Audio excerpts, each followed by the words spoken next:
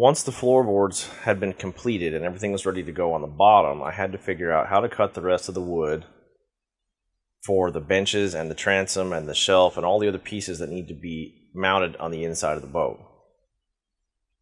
So I didn't really like exactly the shape and the position of some of the old seats. So I used the seats as kind of a template for width and to kind of get an idea of where I wanted to change them, but there was some pretty strict limitations about where they could be placed. You can see these 3 vertical metal risers that are welded into the bottom of the boat. And those are the only vertical supports that will support enough weight for the benches to not bow really badly in the middle. And then on the sides, on the side walls, there's those little plates that are basically an L bracket that are riveted in.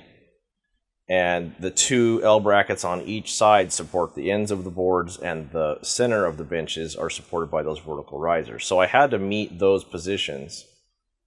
But I kind of changed the shape and changed the width and changed the position of how those benches fit the best I could to get them where I wanted them. And in the back, I measured everything out and designed a new shelf to go on that set of L brackets in the back. And directly above that would be the first part of the 3-piece transom in the back. So I laid all that out and then got out my jigsaw.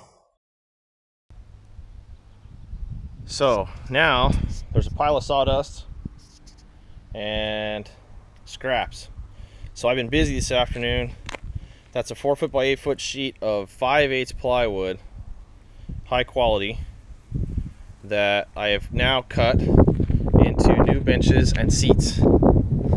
So over here at the boat, there's a new front deck, middle, and back bench, and a shelf to go under the transom, and a new 3-piece transom. So this piece will get screwed in from the inside. These 2 pieces will get screwed together, and then they'll sit down inside this notch where they can get screwed in from the side, and that'll be all the support for the motor. So I'm to the point now where the only wood that needs to be cut is the handrails, and that's going to have to wait till we can steam it.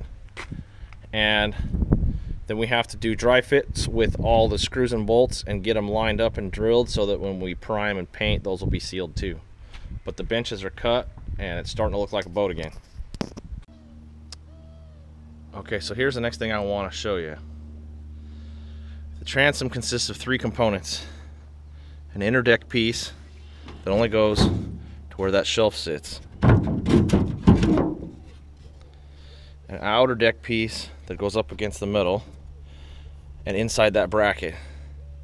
And then a second piece to reinforce that to make it thick enough to hang on to a little trolling motor or a little gas motor.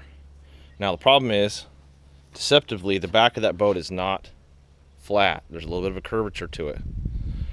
So in order to get the pieces to fit well, this piece on the inside is just dry fit right now. There's no screws. Then I coated the second piece with water and Gorilla Glue on the inside. It's still a little flexible and allowed it to slide into position. So then I screwed the outer piece in to put compression into the glue and clamped it into the curvature of the boat with these clamps and let it sit all night.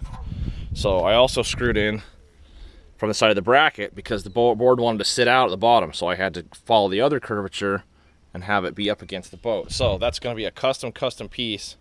Now that the Gorilla Glue is set up, when I take that off, it shouldn't flex much back to where it wanted to be before. It's going to stay that shape. Now all I have to do is find the right kind of stainless steel bolts and figure out where I'm going to put them and run them through all the different pieces and lock it in. And that's going to be ready to go. So we're probably going to prime and paint that the same way we are all the benches and the flooring.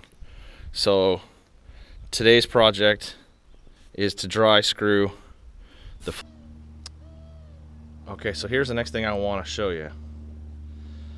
The transom consists of 3 components. An inner deck piece that only goes to where that shelf sits. An outer deck piece that goes up against the middle and inside that bracket. And then a second piece to reinforce that to make it thick enough to hang on to a little trolling motor or a little gas motor. Now the problem is, deceptively, the back of that boat is not flat. There's a little bit of a curvature to it. So in order to get the pieces to fit well, this piece on the inside is just dry fit right now. There's no screws. Then I coated the second piece with water and Gorilla Glue on the inside. It's still a little flexible and allowed it to slide into position. So then I screwed the outer piece in to put compression into the glue and clamped it into the curvature of the boat with these clamps and let it sit all night. So I also screwed in from the side of the bracket because the board wanted to sit out at the bottom, so I had to follow the other curvature and have it be up against the boat. So that's going to be a custom piece.